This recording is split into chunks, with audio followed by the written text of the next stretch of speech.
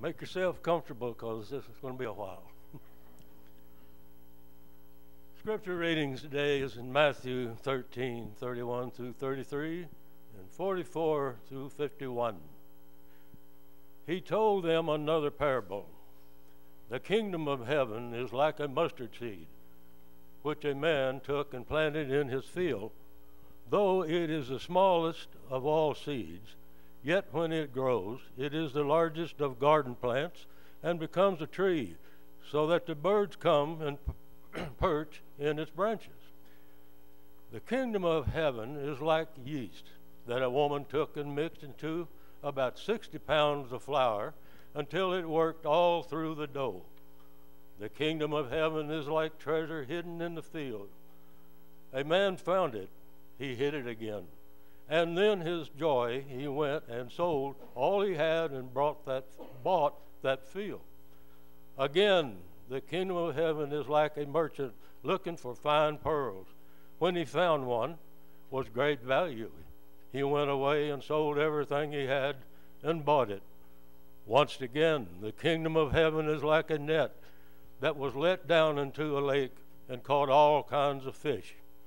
When it was full, the fishermen pulled it up on the shore. Then they sat down and collected the good fish in a basket, but threw the bad away. This is how it will be at the end of the age.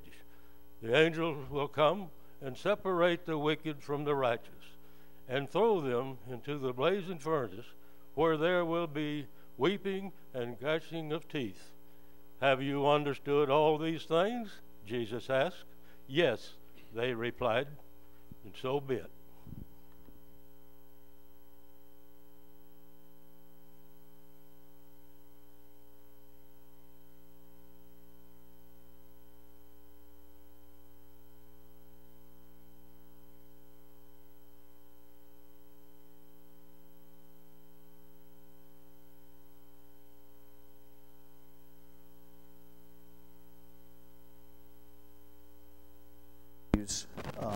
That food and everything that's available.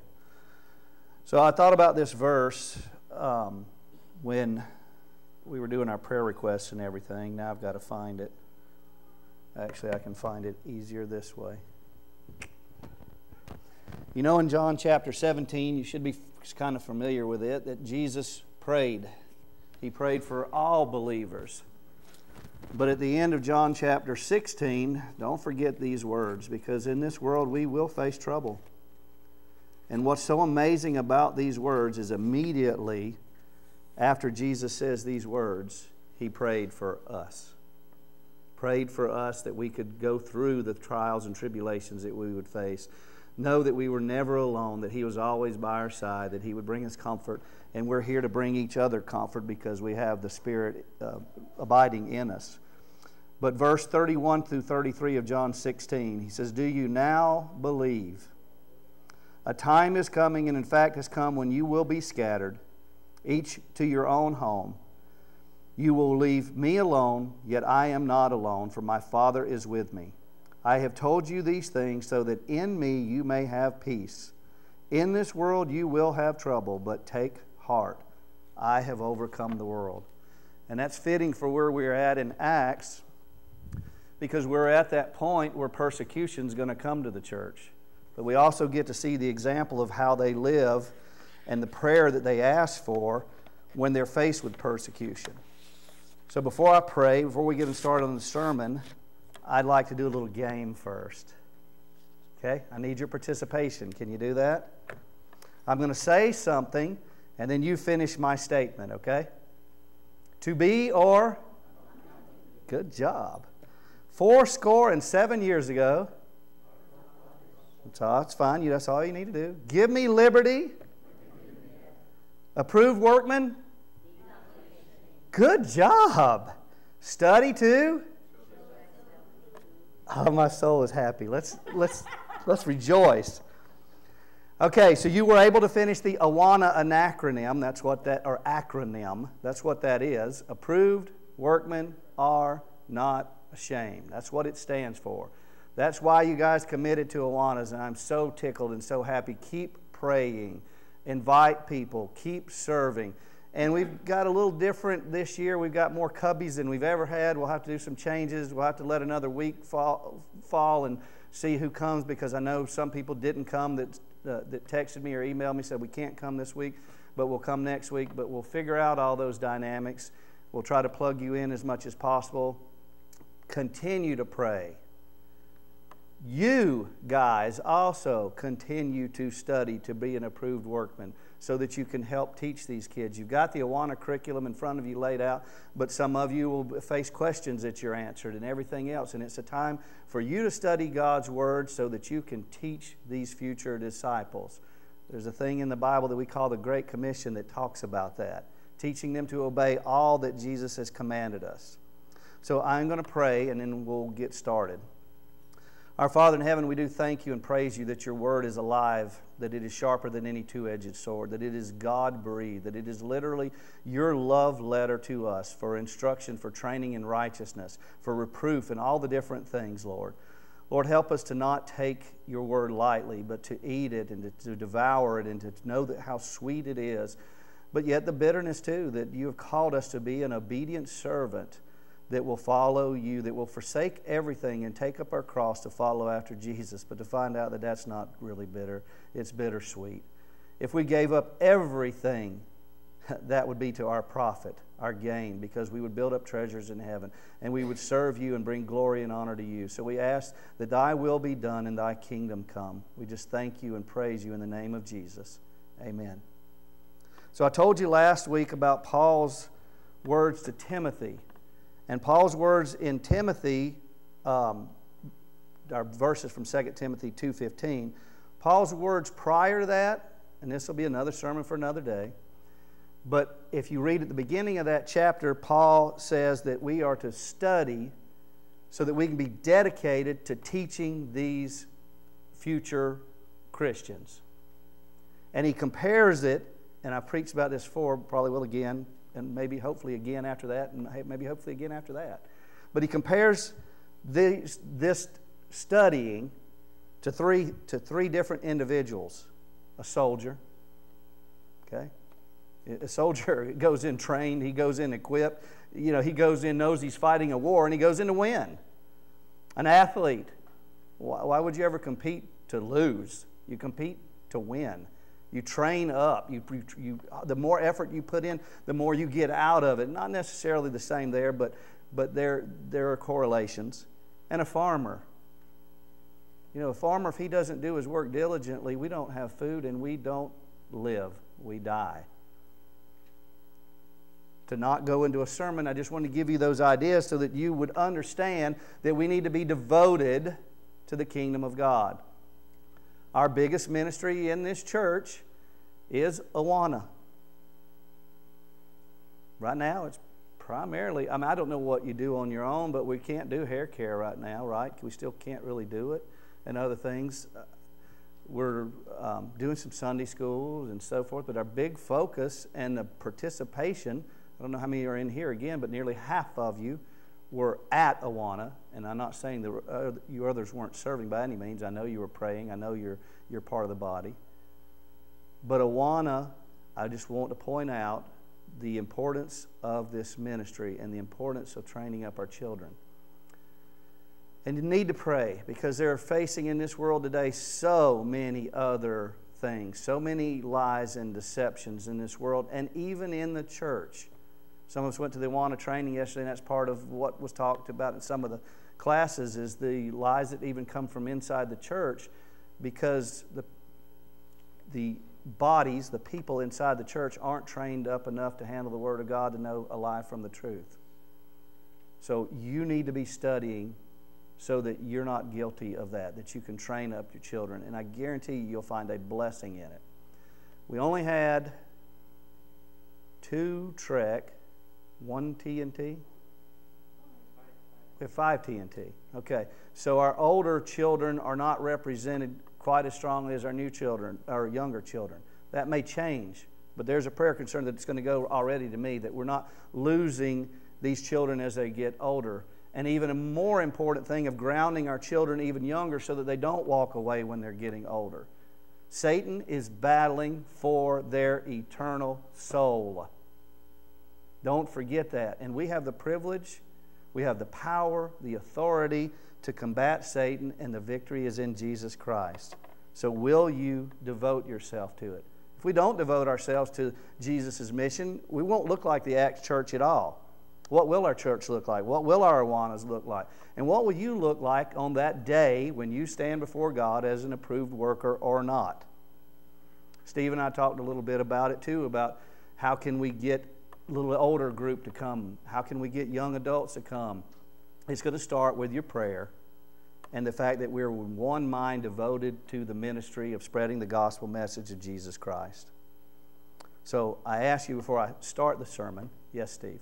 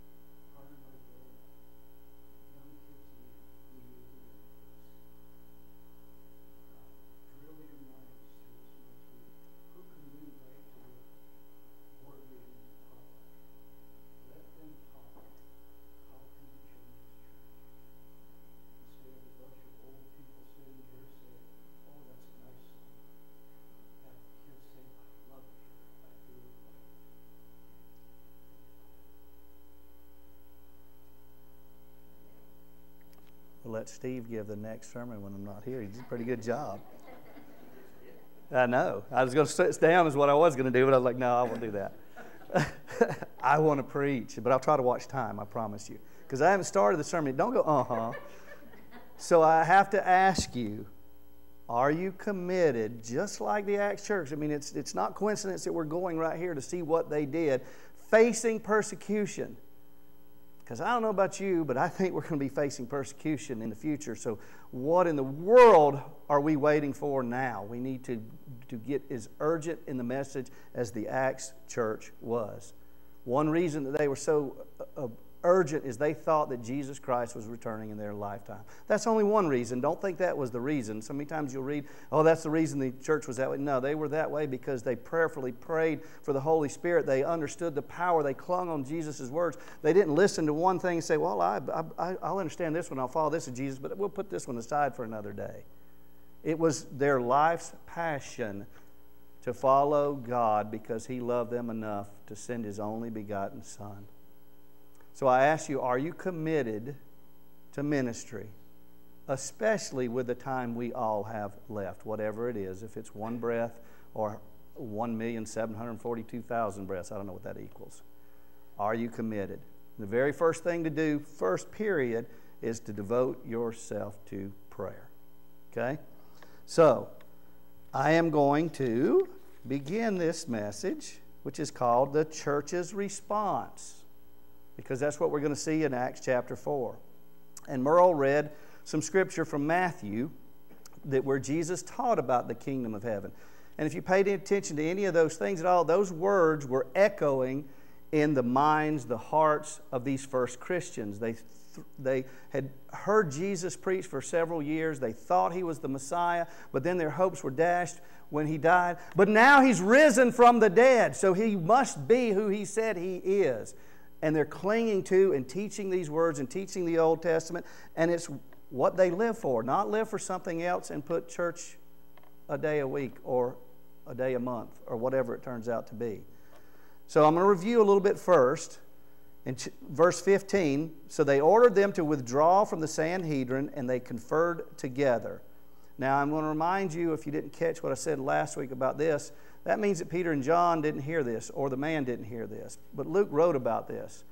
So as you're thinking everything, and I love doing this myself because I don't know if I'm right or wrong, but I get to thinking, and it leads me to God and His sovereignty and His power and His grace. I wonder if Saul was in that room.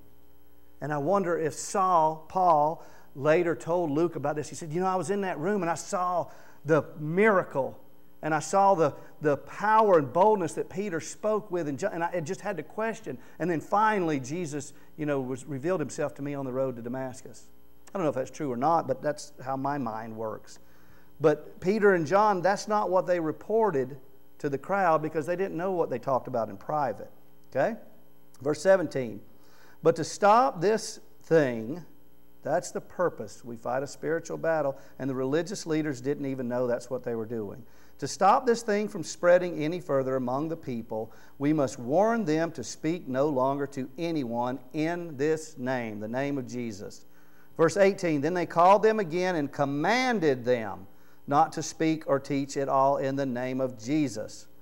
But, complete opposite, Peter and John replied, which is right in God's eyes? That's how we need to evaluate and look at things. To listen to you or to Him. You be the judges. That should have been what convicted them, but we don't see any conviction here.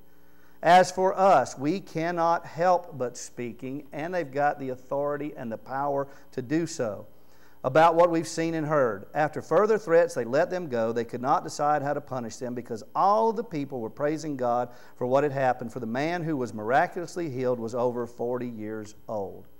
We have read that the Spirit filled the believers and they spoke the gospel message in tongues. The Spirit filled, they proclaimed.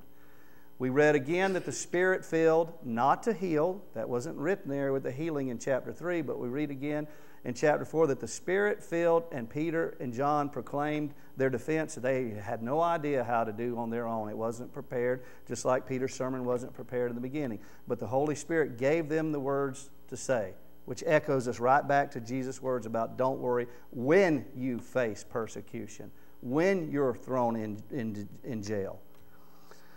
And we're going to see a third filling now.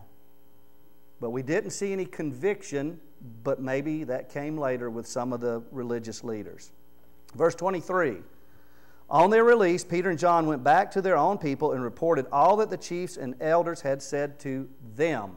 Not what they said behind closed doors, what they said to them. So my mind gets to thinking again, what did they say to Peter and John? You've got to stop this. We know this. Or else. So they told them all the or else. The things that Luke doesn't necessarily write here. I don't know about you, but I'd be worried. I mean, that's general, the feeling that would come upon me as a human being. But then I go back to all the times that Jesus said, do not fear. And fear God alone. Because He has authority to throw your body and your soul into hell for all eternity. Oh, the beginning of wisdom is fear of the Lord. And I think of all these things, so I need to pray. I need to pray for strength. Let's see what they do. Verse 24, when they heard this, they raised up their voices together in prayer. If you read and study the Scripture, you'll find that this is one accord, but it doesn't mean that they prayed all at the same time like they did in tongues or anything. It means that you prayed and you prayed and you prayed and you prayed quietly, out loud, given terms at a certain time, orderly, whatever reasons. But we had one mindset, one thought process. God, we need your help because of the threats that Peter and John came back and told us about. We also see your mighty miracles. We're not going to turn from proclaiming your name because we know the purpose that we're here for is to proclaim claim Jesus and the resurrection. But we need help. And we're all united in this same prayer. I have to ask myself, and as a parent, is this a big prayer pattern in my life? And I'm not facing the persecutions that they face. I don't think tomorrow I'm going to be told I'm going to be thrown into prison. I think that might come in my lifetime. I think we'll be censored. But I don't even have that now. And is that a big pattern of my prayer? And are we all in one accord about it? That we want boldness to preach and teach the gospel because there's nothing more important in our lives. And I have to answer for myself again and say I fall very far short of that. Lord, make it a passion in my life. Let me throw off anything that hinders and so easily entangles me. Let me run the race with endurance. Give me the mind of Christ instead of my own mind. Let me keep in step with the Spirit so that I'm not keeping in step with the flesh. Psalm 118. That's the psalm that Peter used with the cornerstone for the Pharisees. He would have told them, hey, I quoted this scripture. I don't know if they sat down and read that scripture right then or not, but they would have known somewhat of what that scripture was because it was one of their songs that they sang in their hymnal. Even if we messed it up when we were singing up here, we kind of know the words to it. No offense, Debbie. I would mess up worse. But you know some of those. Without the words up there on the wall, oh, you're like, wait a minute, what did it say here? But I know some of them because they sang them over and over again.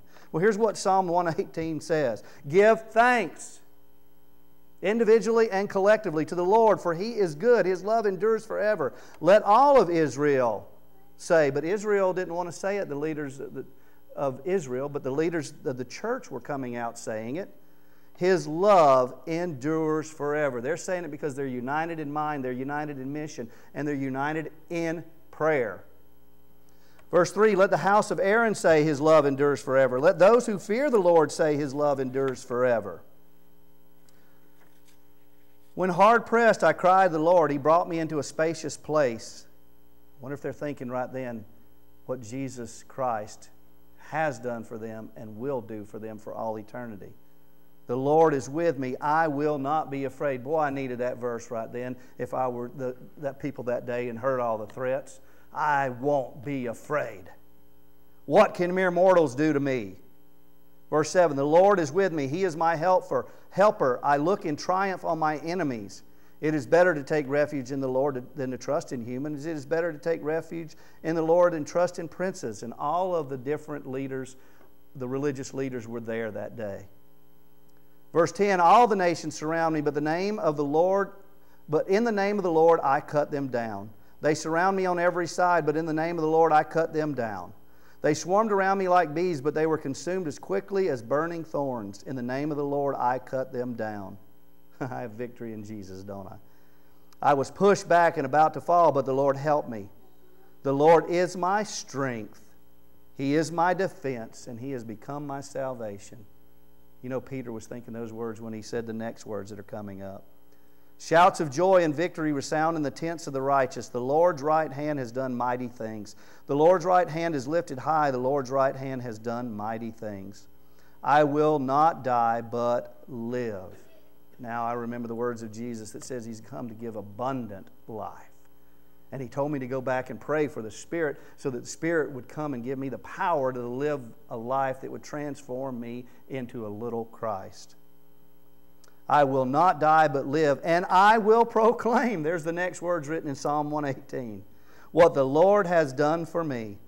The Lord has chastened me severely, but He has not given me over to death. He's given me new birth, new life, born as a child of God. Open for me the gates of the righteous, and I will enter. One of the things that the classes that I went to yesterday talked about how a lot of Christians, one reason because they don't study God's Word to be approved like they should, stay back here and they're saved. And Paul talks about that as one passing through the flames, but his work not surviving. And they're saved.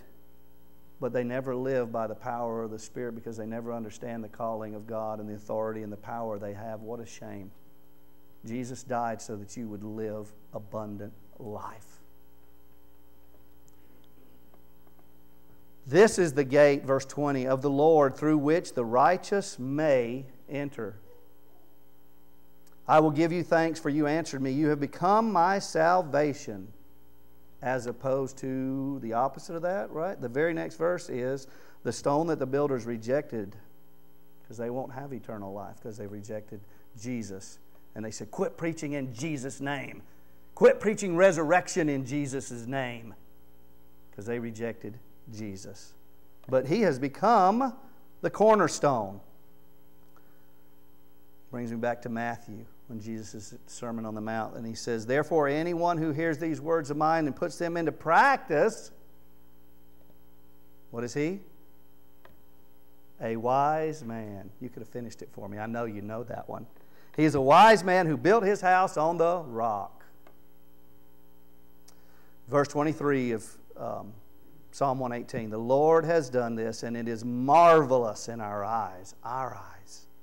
We all see this. We're in one accord. We pray the same prayer. Thy kingdom come. Thy will be done.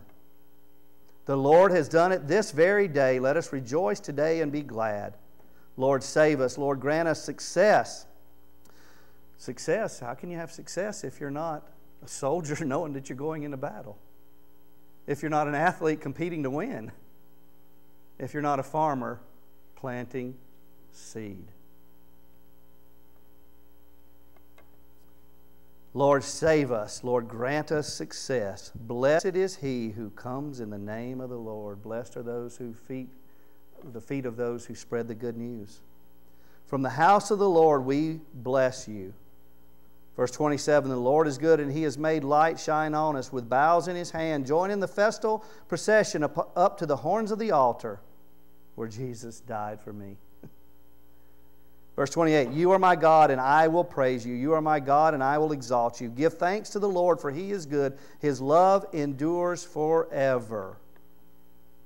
Before we get back, or before we start again, I guess get back, because we've been in Acts 4 already. Sometimes I don't get there yet, even though I'm planning on getting there. But before we get there, I want to look at Jesus' words again in Matthew 7, since I gave you a teaser of that. Because I gave you verse 24. One thing when you're studying Scripture, don't just take that verse, as so many Christians do. I know that verse. I know what it means. But I haven't studied to show myself approved unto God, and I'm not rightly handling the word of truth because I'm taking one verse. Here's what Jesus said prior, starting in verse 21. Not everyone who says to me, Lord, Lord. So many people think they're building their lives on the rock. But let me ask you this. Are you building? And my question is not to you to convict you or point fingers at you. It's Christianity as a whole in this country. Are you content with where you're at? You're saved? Or are you building the kingdom? Jesus put it into our hands until He comes as good stewards. So you got to be building something. Not everyone says to me, Lord, Lord, will enter the kingdom of heaven, but only the one who does the will of my Father who is in heaven. Many will say to me on that day, Lord, Lord, did we not prophesy in your name, and in your name drive out demons, and in your name perform many miracles? Those are great things, but they don't necessarily build. And they're done with the wrong motive. We know that. But in the name of Jesus, many, many mighty miracles can be done. But are you building something? Oh, wait a minute. These guys, they were building something. These that cast out mighty miracles. They were building a foundation that would be washed away. We're going to see that in just a little bit. Because their foundation was not Jesus Christ. You're building on what He taught, what He did, which is exactly what the church will turn out doing in Acts chapter 4. Then I will tell them plainly, I never knew you. Away from me, you evildoers. Verse 24, therefore everyone who hears these words and puts them into practice. Not the mighty miracles, but into practice the other words that Jesus has said. Challenge you to go back and read what all he says in the Sermon on the Mount. The ones who, therefore, everyone who hears these words of mine and puts them into practice is like what? A wise man, a wise builder who built his house on the rock. The rain came down, the streams, so we're reading after verse 24 now. The rain came down, the streams rose, and the winds blew and beat against that house, yet it did not fall. I wonder again if the church is remembering these words. And they say, you know, there's no threats that the religious leaders can give us. There's no punishment that they can lay upon us. Because I have victory in Jesus. I have eternal life. And He has commanded me to be His hands and feet. The rain came down, the streams rose, and the wind blew and beat against that house, yet it did not fall. Why? Because it had a foundation on the rock. But everyone opposed here that hears the words of mine and does not put them into practice. Jesus does this so many times. He tells us what to do, and He even tells us the blessings and things, but He also tells us what will happen if we don't do it. Everyone who hears these words of mine but does not put them into practice, he's like a foolish man, a foolish builder, who did still build. You're building for one kingdom or the other, who built his house on the sand. The rain came down, the streams rose, and the wind blew and beat against that house, and it fell with a great crash. I hope from this scripture you can see that you are a builder of one thing or the other. And I go back to Jesus' words that I say quite commonly. You're either with Jesus or you're against Jesus. You're either gathering or you're scattering. So let's go back to Acts chapter 4 and see what the church did. Not what just they heard, but what they did as hearers and doers of the word. Verse 24, when they heard this, they raised their voices together first in prayer. So what did they pray? Sovereign Lord, they said. Not one of them said, they said. You made the heavens and the earth and the sea and everything in them. I'll give you glory for all of creation, give you glory for the breath of life. I was created in your image. Whatever you want to put with that. They knew those things. So did the Sadducees and the experts and the scribes and everything else. But they didn't understand them, and therefore they didn't put them into practice. You spoke by your Holy Spirit through the mouth of your servant, our father David. You know, we don't know who wrote Psalm 118, but right here we do after the fact. We don't know from the Scriptures. You spoke through the Holy Spirit through the mouth of your servant, our father David. Why do the nations rage and people plot in vain? He's actually quoting Psalm 2 here, but I give him credit for the Psalm 18 also. The kings of the earth rise up and the rulers band together against the Lord and against His anointed one. Indeed, that is exactly what happened. Herod and Pontius Pilate met together with the Gentiles and the people of Israel in this city to conspire against your holy servant Jesus, whom you anointed. I'm thinking of a million other scriptures, but I'll go way longer if I go down that road. They did what your power and your will had decided beforehand should happen. All right, I've got to go back to the scriptures now about the power that was coming when the Holy Spirit came upon them. Psalms 2 reads this way, since it was just quoted in the prayer. Why do the nations conspire and the people plot in vain? Oh, that brings me such comfort that day if I'm there. Because I've heard these threats, I'm scared. I know what they did to Jesus. But all this plotting that they're doing, that I don't know what words they did behind closed doors, it's all in vain. Why do they do this? The kings of the earth rise up and the rulers band together against the Lord and against His anointed one, Jesus. Don't preach in His name. Don't mention Jesus' name. We can't deny His resurrection, but we want you to stop preaching about Him. Let us break their chains and throw off their shackles. Break off the chains of religion. And let's live like Jesus. No matter whether the church over here does, the church doesn't over there. But as for me and my house, and as for me and my church, we will serve the Lord. Verse 4, the one enthroned in heaven laughs. The Lord scoffs at them. He rebukes them in His anger and terrifies them in His wrath, saying, I have installed my King on Zion, my holy mountain. Jesus is King of kings and Lord of lords, and it's not a matter whether you'll proclaim it today or not. One day you will proclaim it. Every knee will bow. Every tongue will confess. But I don't know for you, I'm going to proclaim Him today with joy, because I know that the victory's in Him. I know that there is no threat that man can put upon me. I know that nothing can happen to me. Not a hair on my head will be touched if it's not in God's will. And if I die, it's gain for me, as Paul said. But as long as I still have breath, I'm going to proclaim the word of Jesus Christ. And we've seen it already, twice a filling of the Holy Spirit so they could proclaim. I have installed my King on Zion, my holy mountain. Verse 7, I will proclaim the Lord's decree. And this is what He said to me, You are my son. Today I have become your father. Ask me, and I will make the nations your inheritance, the ends of the earth your possessions. You will break them with a rod of iron. You will dash them to pieces like pottery.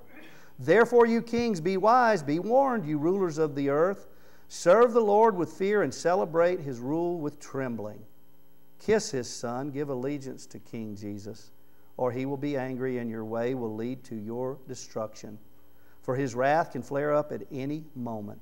Blessed are all who take refuge in Him. Now, if you study, you'll know that Psalm 1 is how a righteous man should live. Psalm 2 is the opposite of that. Psalm 2 is exactly what the Sadducees and the leaders of the law did that day, even though they knew Scripture, because they didn't put it into practice. But the church prayed and quoted this Scripture, and then we're going to see that they put it in practice. Verse 29 of Acts chapter 4. Now, Lord, consider their threats and do what? Enable your servants to speak your word with great boldness. That should be underlined in your Bibles. If you underline your Bibles. If not, just make a note, put it somewhere, put a bookmark. Enable your servants to speak your word with great boldness. Would that be our prayer? Not one of your prayers, not a 2 or 3, but our prayer. Tomorrow, if you don't stop talking about Jesus, we're going to come in here and arrest all of you. We're going to take you out on the city streets. We're going to flog you, and then we're going to crucify you. Would that be your prayer? Nothing's changed. The mission's the same. The Spirit of God is the same living inside of you. Would that be our prayer? Enable your servants to speak your word with great boldness. Stretch out your hand, verse 30, to heal and perform signs and wonders through the name of your holy servant Jesus. Why? Because we want these things, or because we know these things will lead to opportunities for us to preach the gospel message again. Or we want healing to our lameness so we can get up and walk and go. Or we just want healing because we want to be healed so we can go do our own thing. I guarantee you, with the thought process that was here, they wanted these miracles to happen to show the mighty finger of God so that they could tell mightily, boldly, what God has done for them through Jesus Christ. After they prayed, verse 31, the place where they were meeting was shaken. Third filling of the Holy Spirit. Why? So that they could proclaim the message of Jesus Christ and His resurrection boldly. Now, I said before, and I'm not going to go down this rabbit trail, that in some denominations this becomes a dividing factor about how the Holy Spirit fills you. It shouldn't. And we were talking yesterday about some other dividing factors in different denominations and so forth, and it shouldn't be a dividing factor. We should be united because we have a mission. We should be of one accord if we proclaim Jesus Christ as our Savior. We shouldn't quarrel, as we read in Timothy, over words and things. We should realize that we have a mission and the urgency of it and the blessing that we have of it. The heavenly, cosmic scales of being the hands and feet of Jesus Christ. After they prayed, prayed, the place where they were meeting was shaken, and they were all filled with the Holy Spirit, and spoke the word of God boldly. As a church, one body, one mind, one Savior, one Lord, one God in heaven, one Spirit.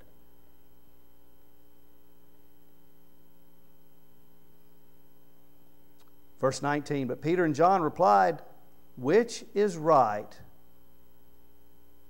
in God's eyes, to listen to you or to him? You be the judges. That means Peter threw the word right back onto them, and it's right back on you today and I today and on anyone in the church. Are we going to do what's right in God's eyes, or are we going to do what's right and acceptable in man's eyes? Scripture's clear. We're a holy priesthood, a sanctified people set apart to live holy lives so that we can proclaim the greatness, the goodness of God, His love, His mercy, and grace, no matter what the cost. And we don't need to worry or fear, because nothing can take away our salvation. Verse 20 was, Peter said, as for us, we cannot help speaking about what we have seen and heard. The power of the Holy Spirit being used by the apostles, by the church. Now we can keep on a little bit. Verse 32 says, all the believers were one in heart and in mind. And what happened because of that? No one claimed that any of their possessions was their own. Now, this is enough for a bunch of sermons. But what did they do? They said, we've got a mission. We're listening to all the things that Jesus has to say, and it takes me back to all of them, the rich fool and the young rich man that came and said, what do I need to do to inherit the kingdom of heaven? And the fact that Jesus talks more about money than probably any other topic, and how it's harder for a rich man to enter the kingdom, and you will serve one master or the other. You can't serve both God and money. The love of money is the root of, and I can keep on going. They were of one heart and one mind, and said, the things of this world belong to the Creator of all things, and we're just stewards of them. And it seems like to us right now, in this one mind and one accord, that we don't want any needy people among us. They didn't all sell their property. As we find out in chapter 5, you didn't have to give it all if you did sell it. This is what the Spirit led them to do, so that there were no needy people among them. It's not Christian communism. Doesn't mean you've got to go sell everything. That's why I said we could spend forever on it, but I'll go past that. No one claimed that any of their possessions was their own, but they shared everything they had. There's no jealousy. There's no envy. Look at the 10 Commandments. First ones are God. The second ones are people, and they involve my covetousness and my jealousy and everything else. They got rid of that so that they could do the mission. Verse 33, because of that, as a attribute, or I don't know the word I'm looking for, but it's not just because I don't want to say because then you think this is why the Holy Spirit did this. But you get to see what the Holy Spirit did. How's that? With great power. Not just power, but great power. Greater things you will do, church. With great power, the apostles continued to testify to what? The resurrection of the Lord Jesus. Do you remember the 3 P's from last week?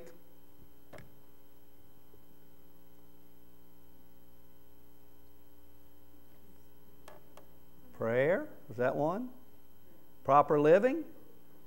Proclaiming. I got a 4th P for you to help you remember those 3 P's. And you aren't going to forget this 4th P. Pituitary. What? Okay, pituitary, prayer, proper living, proclaiming. Why did he go with pituitary? Because the pituitary gland is a pea-sized organ, a beauty organ, that must function properly, or the body doesn't function properly?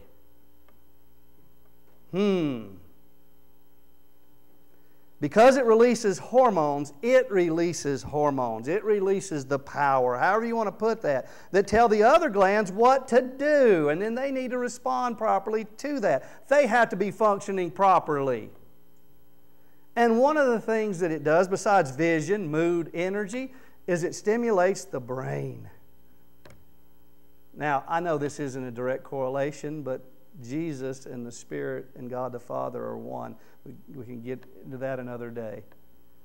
And God lives inside of me, and the Spirit reveals Jesus to me, and Jesus is the mind that controls the body.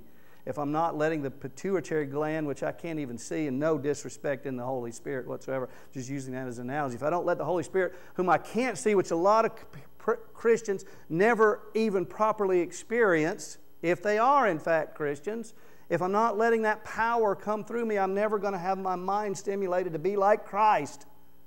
Do you see where I'm trying to go with that? And it's something I don't even know is in there or anything else, but so important. So the Holy Spirit, but I labeled as pituitary in this case, don't come back later and throw stones at me, is what drives this whole process again, that we pray, that we live proper lives so that we can proclaim Jesus Christ in spite of persecution, and so that we can see mighty miracles happen. People come to the Lord. Whatever it is, we didn't make the Holy Spirit do this. We were part of the process. The effective, fervent prayer of a righteous man availeth much. The prayer is not what did it, but the prayer was what God worked through to do these things. He's called you to be prayerful, to rely on the Holy Spirit, to live a proper life, to proclaim. And 3 times we've seen the filling of the Holy Spirit so that they could proclaim the message of Jesus.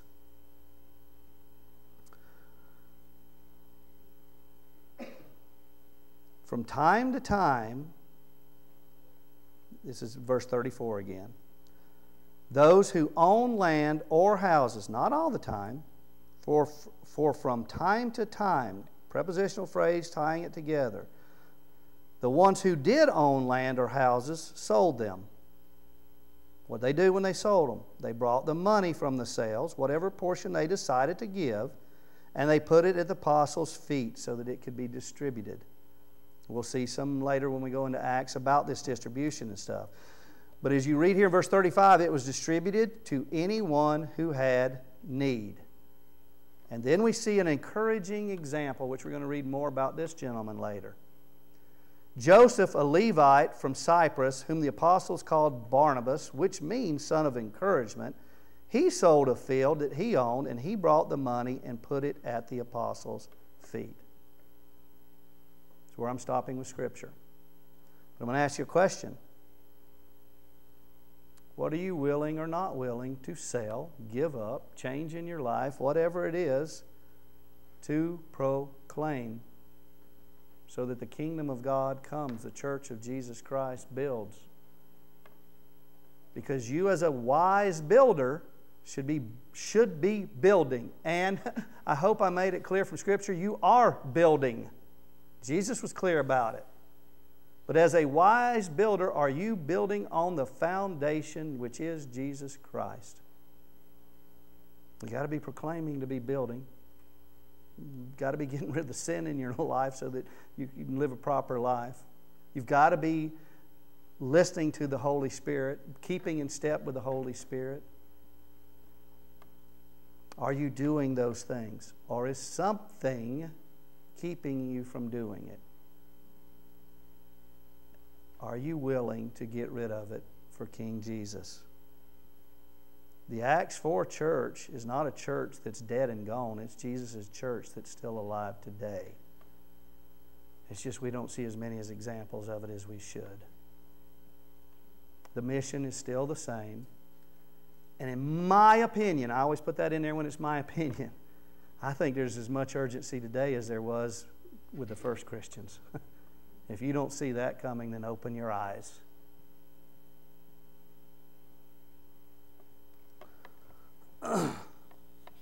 Do you know what Barnabas did? What he did was encouraging, right? Do you know what that word is from the Greek word? You probably do. Paraklesis. Does that sound familiar? Does too. Paraclete, the Holy Spirit, the one that Jesus gave to us. He is comforting. He is encouraging. And I can go on and on and on. And that is the word, a form of that word used for Barnabas, the son of encouragement. As you read in Corinthians, you read other places, one of the reasons that we've been given comfort to the Lord is so that we can give comfort to you. So that we can give encouragement to you. So what Barnabas did was comforting, encouraging, and he had no regret, no thought process. He was compelled by the Holy Spirit to say, none of the things of this world matter. I won't walk away sad like that young rich ruler did that day. I will sell it all and I will follow Jesus. And as you read through Acts, you'll see that his encouragement went and got Paul started. And you don't ever even hear that much about Barnabas again because he wasn't worried about passing the baton on to Paul. All he cared about was being the servant that Jesus Christ had called him to be. Now that's encouraging. I can't wait to be in heaven and talk to him. I don't know what Jesus is calling you to do. I don't know what the Holy Spirit is compelling you to do. But I am going to ask again, what are you not willing to do? Matthew 7, verse 24. Therefore, everyone who hears these words of mine and puts them into practice is like a wise man or builder who built his house on the rock. The rain came down, the streams rose, the winds blew and beat against that house. That's hurricane force winds if you study the Scripture. Yet it did not fall because its foundation was built upon the rock.